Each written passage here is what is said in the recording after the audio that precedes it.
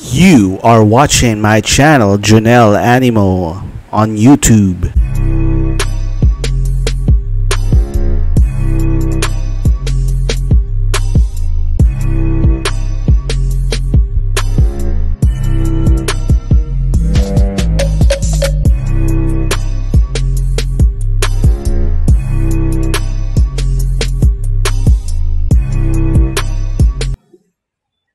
Thank you for coming over, guys. This is our first ever tutorial on Adobe Premiere CS5. This is how ito yung 'di ba may nakikita kayong mga green screen, yung mga green screen. May purpose 'yon kung bakit may green screen, 'di ba? So, ito papakita ko sa inyo ngayon. Yan yung green screen. Ito, thank you ito. Video na thank you animation. Okay. Try natin dito. I-ano natin ito pala, wala pa to. Ayan may green pa siya Diba? May kasalukuyan nag-i-edit ako ng video ko. So, at kasalukuyan nagkakondak ako ng tutorial. Sayang Okay, so before we begin with this tutorial, don't forget to hit subscribe and hit the notification bell on my YouTube channel, Junel Animo. Okay? So ngayon tuturo ko sa inyo kung paano ang mag-remove ng green background.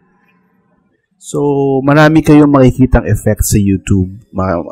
Mag-browse kayo ng mga effects. Basta free no copyright. Kapag free siya, pwede mo siyang ma-download.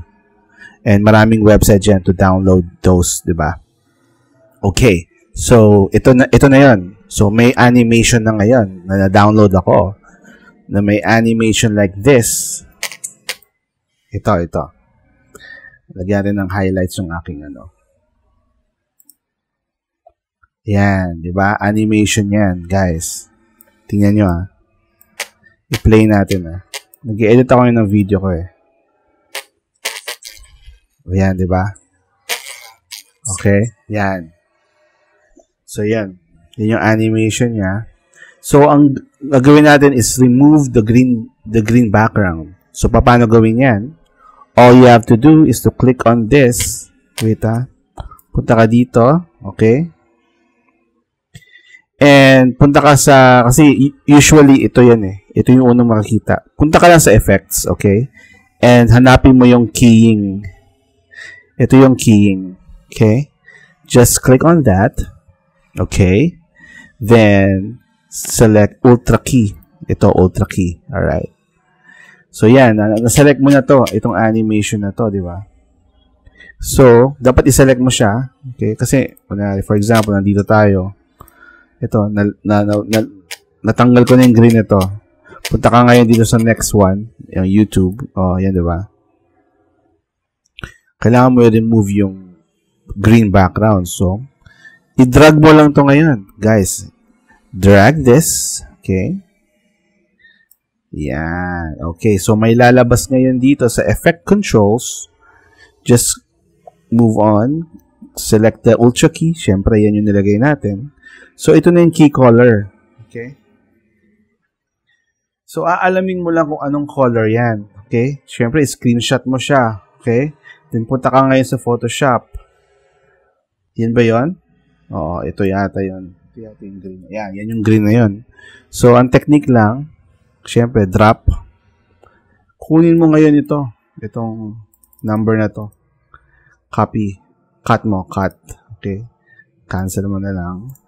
And then, so ito yung kailangan sa key color. So, i-select mo na lang para accurate tayo. I-paste mo dyan yung kinopy natin. Okay? And click OK. Yan, wala na. Ganun lang kadali, guys. I hope you enjoyed this tutorial and see you again on my next tutorial. Just keep updated, guys. So, if you are new to my channel, don't forget to hit subscribe and hit the notification bell. I-like nyo na rin yung aking para updated kayo lagi. Okay? So, thank you guys. See you again. Until next time, God bless.